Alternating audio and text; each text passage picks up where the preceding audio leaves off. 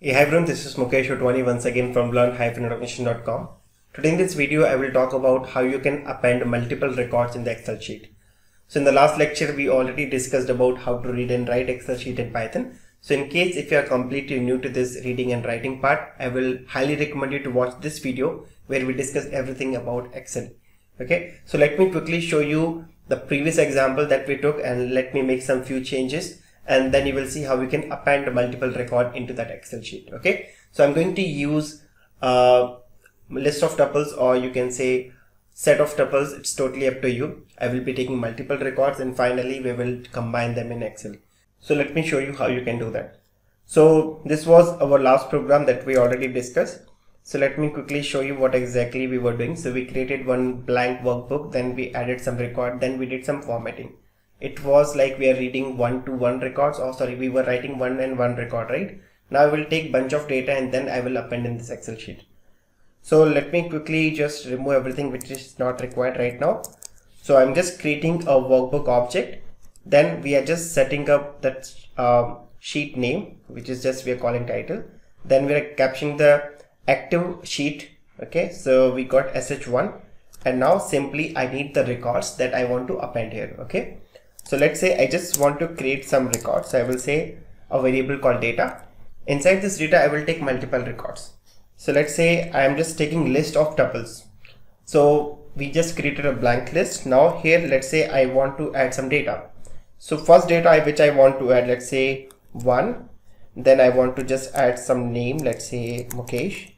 And finally, let's say I just want to add some data. Let's say this 90. This is one set of data which I have. You can consider it as a one row.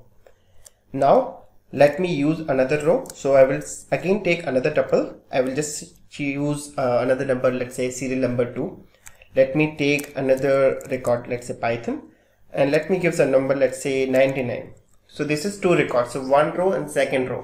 Now let's say these are just 2 rows, but you can take 20, 200, 2000. It's totally up to you because concept will remain same.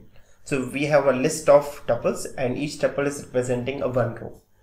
So now how can I append this data? So you can see right now we have this sh1.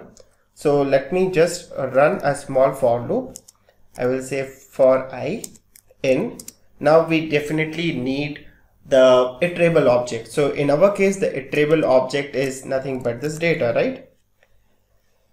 Put colon, and now you can see this sh1, which is sheet 1. I will simply call append method, and you can see it is asking give me the iterable which you want to provide. So I will simply provide I, which is nothing but our one record.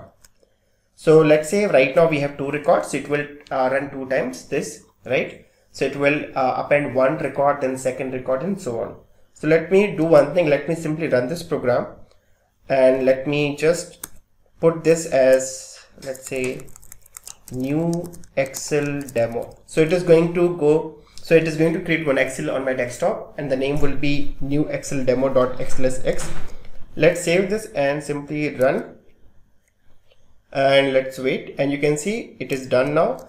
Let's go on desktop, and you can see our Excel is ready. So just double click on this Excel, and you can see our record is already appended, and this is what we have provided. So 1 Mukesh 90 and 2 Python 99. Very easy. It is just you need the set of records that you want to append and just run your for loop. So as you can see right now, we don't have any headings, right?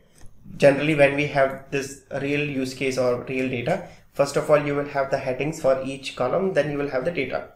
So let's do one thing. Let's add the first record, which you can consider as one. Okay, let's take this should be your serial number. Okay, let's take this as number. Then second should be your name, and finally you can, let's say this is your result. I'm just giving some random headings name. You can change it, depends on your requirement. Okay, and let me quickly add one more record here. So these records are nothing but tuples. So sorry, let me just copy this part, Control C, and let's print it once again. I will put 3, and record, let's say I want to keep as Java, and Java I will keep, let's say 95. Just a random number. And again If I run the same program, it is going to override my previous Excel sheet, but in case if you don't want to override, you can just make it 1. So it will create new Excel sheet with new Excel demo 1.xlsx. Let's run this program and let's wait for the confirmation. Okay, just a second guys, something went wrong, just a second.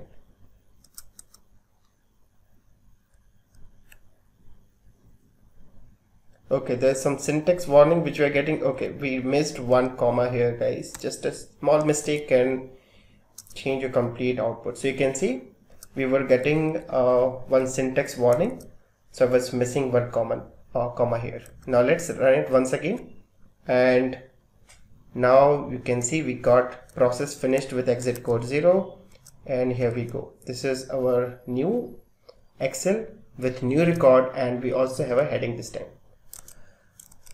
Okay, so that's a quick video just to show you how you can do that. So I will tell you one real use case that we're going to implement once you move ahead. Okay, so let's take a scenario that you need to identify the broken links in Selenium or any other automation. So you will have the list of links and the status of each link. Okay, so let's say I have 5 links, link 1, and I need to just provide status is okay or pass or fail. So let's say link 1 pass, link 2 fail, link 3 pass, link 4 fail. So you'll have this kind of similarity, or you will have this kind of grouping. So what we will do, we will call a zip function in Python where we will zip this list with this list, and then we will get a tuple. Okay, so once you get your tuple, that tuple we will be passing into this Excel sheet. So it will be very easy. Just your core concept should be clear, and I will show you how you can do that in upcoming videos. Okay, I hope you have enjoyed this video. If yes, then just like this video, and in case if you're new to this channel, then make sure you subscribe this channel, and I will see you in the next video. Have a nice day. Bye bye.